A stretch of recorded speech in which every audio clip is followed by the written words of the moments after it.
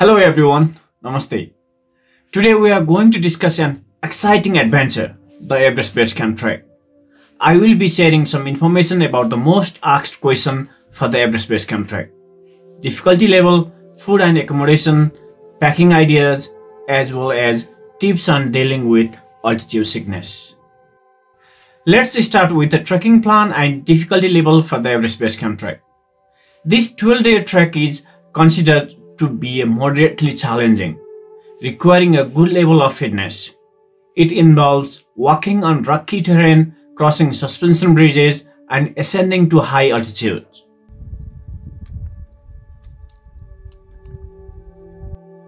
It's essential to prepare yourself physically and mentally for this incredible journey.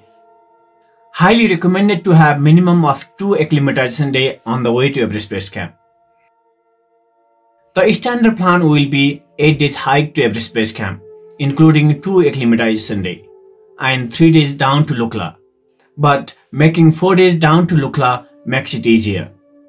It all depends on your fitness and your time for the trek.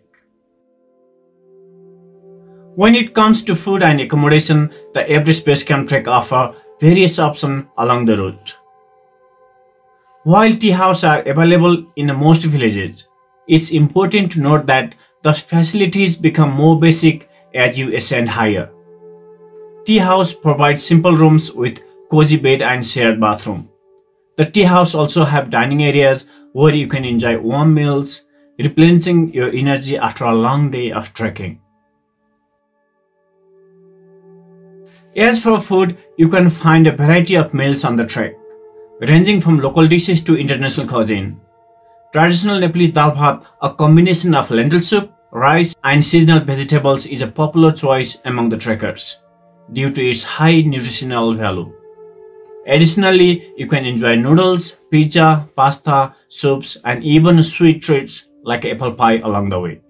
However, it is always advisable to maintain a balanced and hygienic diet during the trek to stay healthy. Now let's talk about altitude sickness, a common concern for the trekkers in the Everest region. Altitude sickness occurs when your body isn't able to adjust to the decreased oxygen levels at higher altitude. It's important to acclimatize properly by gradually ascending and taking regular rest days along the way. Drinking plenty of water, eating nourishing meals, and avoiding alcohol and caffeine can also help minimize the risk of altitude sickness. In case you do experience symptoms such as headache, dizziness, nausea, or shortness of breath, it is crucial to take them seriously and descend to lower altitude. Carrying essential medications such as Diamox with you is a good precaution.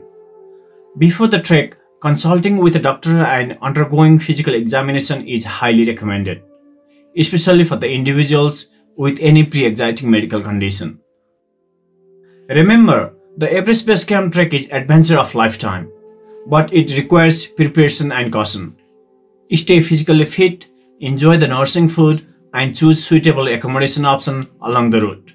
Most importantly, listen to your body and take necessary precautions to prevent altitude sickness. For the Everest Base Camp trek, essential gear includes moisture-wicking base layers, puffer jacket, waterproof outer layers, and secure trekking boots for the varied terrain.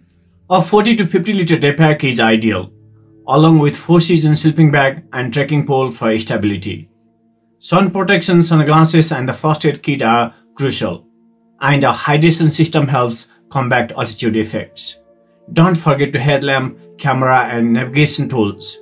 Toiletries, a multi-purpose knife, and snacks are handy, and cans for small process.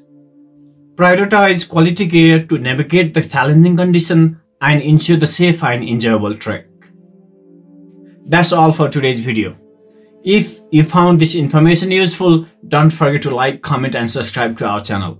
And if you have any more questions, feel free to ask in the comment section below. Until next time, have a great trek and enjoy the breathtaking views of Everest Base Camp.